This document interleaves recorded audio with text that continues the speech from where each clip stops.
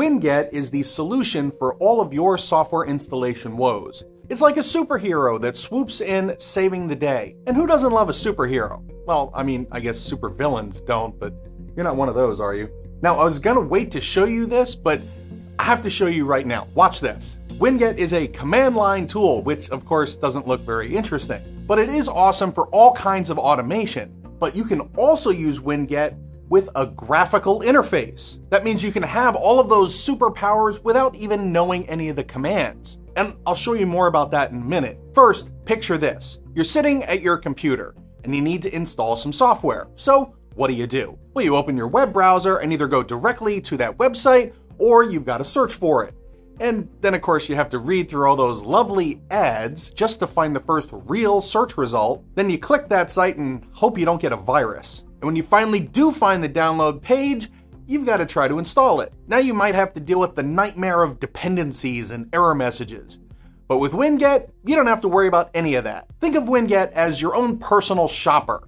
You just tell it what you need and it takes care of the rest. No more searching for versions or library files, no more dealing with compatibility issues or dependencies.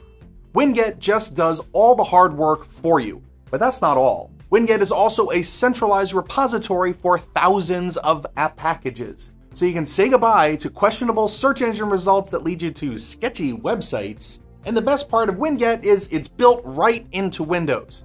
Now this kind of tool is called a package manager, and our Linux brethren have been using them for years. Before WinGet, we didn't have a lot of other options, except to download some extra stuff and do extra configurations. I'm looking at you, Chocolatey. Which, don't get me wrong, has been very cool and a lifesaver, but WinGet is all built in. Which doesn't mean, of course, you can't use Chocolatey. More on that in a minute. Now let me show you how easy WinGet is. Let's start with something really simple, like installing Notepad++. It's as simple as opening your command prompt and then you type winget space install space Notepad++. And you hit enter, and that's it. It knows where to go to download the package, grabs the latest version, installs it all for you without being prompted. Well, I mean, you might see like a UAC prompt here if it requires admin rights, but that's it. You can also search in WinGet for apps, just like this. WinGet search VLC. Now notice that there are several items here, which means you have to specify the exact name or you can use the ID. So just copy the ID and then type winget install and paste in the ID. And it's that simple. You can also limit your search for a particular repo like the Microsoft Store, which is exactly how Intune apps were set up like I showed in my last video. Just search WinGet for something like sysinternals space -- source space MS store. And that returns the exact results from that repo only. And if I go and open the Microsoft Store and search for sysinternals, this is exactly what we're installing.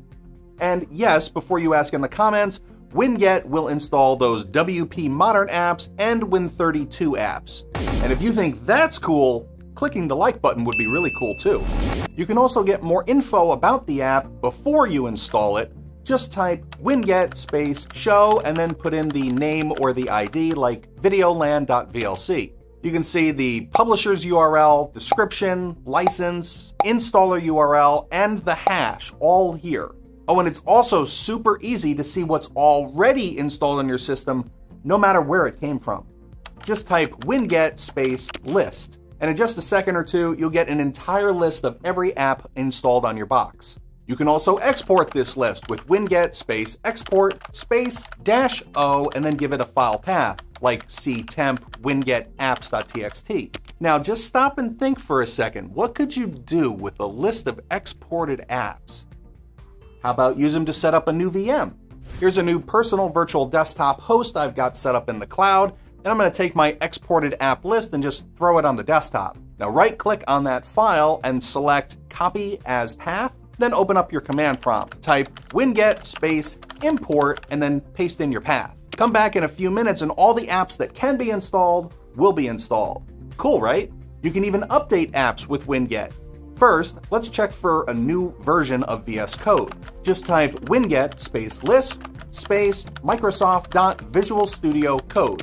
and it shows the current version that we have installed and that there is an updated version. So just type winget space update space Microsoft.Visual Studio Code, and in just a minute or two, you're updated.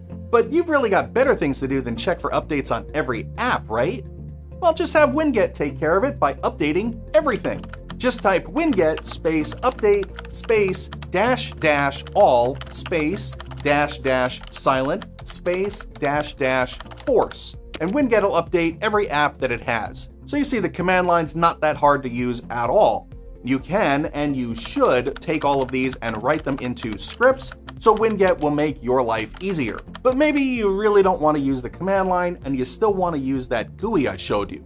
Well, all you have to do is type winget space install space winget UI. Now, one of the totally coolest things about this tool is it combines all the powers of Winget that we already talked about and Chocolatey into one interface, giving you access to over 11,000 applications. Just type in the search box what you're looking for, maybe something from Microsoft, or maybe something more specific like remote desktop. And you could download here the AVD agents or even the AVD client. Or maybe you want Teams, or maybe something from Google. And when you found what you want, like Chrome, double click on it and the package will get downloaded and installed. Then Chrome's installed just like that. And just like in the command line, you can click right over here to see the package info. And it'll even give you the exact command that it's using in the background. And then you can take that, stick it into those scripts, and use that for mass deployment. Now you've got the best of both worlds. And of course, there's a lot of other improvements coming to Windows and to Azure, so be sure that you're subscribed to the Azure Academy. And once you're done playing around with Winget,